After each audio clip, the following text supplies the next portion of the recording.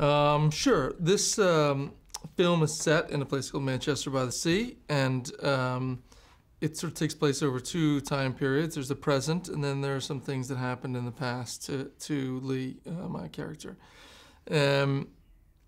Some time ago, I was married to Michelle's character, Michelle Williams, and there was a terrible tragedy in the family that some people felt I may have been responsible for. I feel like I might have been responsible for in some way. And it led to the kind of separation from Michelle Williams, and I left town.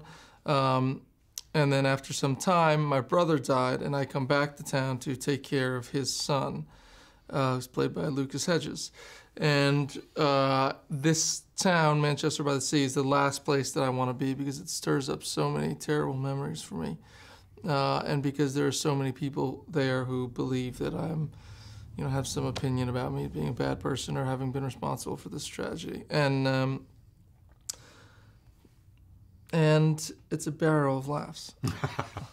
Oh, that was the best. Many days I would come to set, and it would be there'd be really hard scenes, really heavy subject matter, and it was you spend most of the day feeling sad, and then you come back and do it again. And then there were moments when, mostly as you point out, with Lucas Hedges and a few with Michelle Williams, where it was really funny. The writing is great. It's very sharp. It doesn't feel jokey. It's really my kind of comedy. It's you don't have to have a big, broad, silly thing to make me laugh. I like these kinds of laughs much more when they're situational and it feels like real people.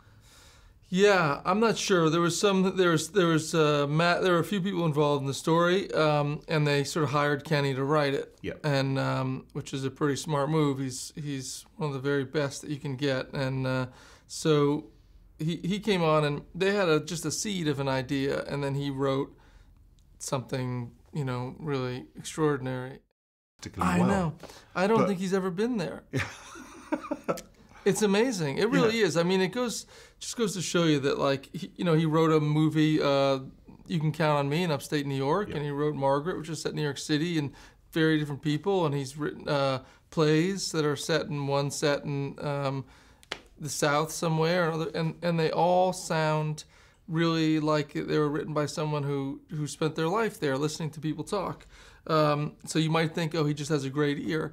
But I think that he's sort of tapped into something more universal, which is just how all people talk, and it doesn't really matter the provincialisms of accent or slang or the rhythm of here or there are the kinds of things that you can just sort of pick up. And really what's important in the writing is the story you're telling and how you treat your characters and depict them and their struggles and so forth.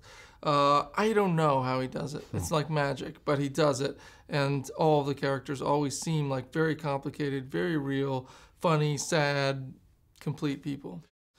Yeah, I think there's a scene with my character Az where he's talking to the police after this tragedy in his family, and and they just let him go, and he doesn't want to be let go because he feels responsible. And they say, listen, you made a mistake, the kind of mistake that, probably 100 other people made that, this weekend, and you just were unlucky.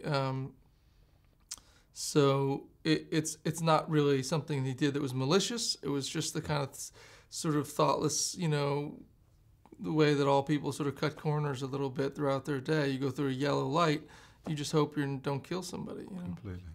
I mean, there are a lot of ways to prepare for a character, and sometimes you kind of you have to focus on the thing that is your weakest point,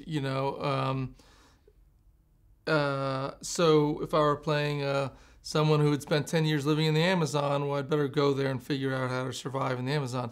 In this case, I knew the area. I didn't have to go and spend time there. I knew the accent. I knew sort of how people lived and so forth. And as you point out, I had this incredibly well-written blueprint, and I could rely on the text. I knew that it worked. I knew that that they weren't going to find holes in the logic of the story or the scenes or the character.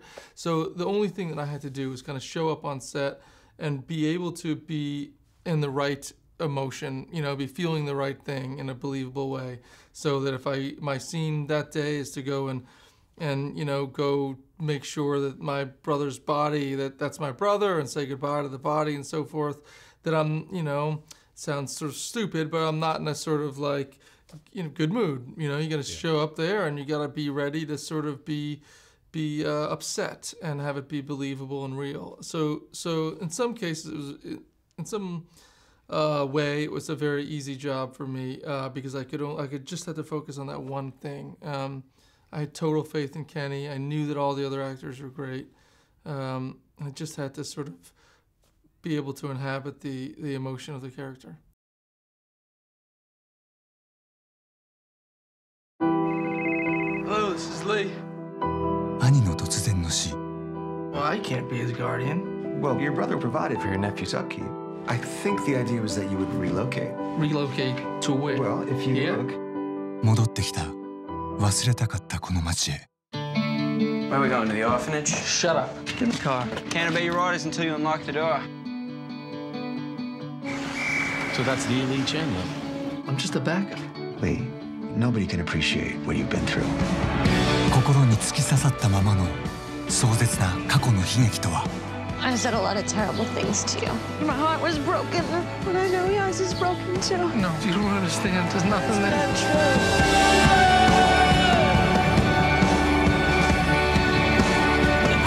You don't want to be my guardian? That's fine with me. All my friends are here. I got 2 girlfriends, and I'm in a band. You're a janitor in Quincy. What the hell do you care where you live? I think there's something wrong with me. Do you want me to call your friends? What do you want me to do? 心も涙も美しかった思い出も全てを置いてきたこの街でまた歩き始める。マンチェスター・バイ・ザ・シー。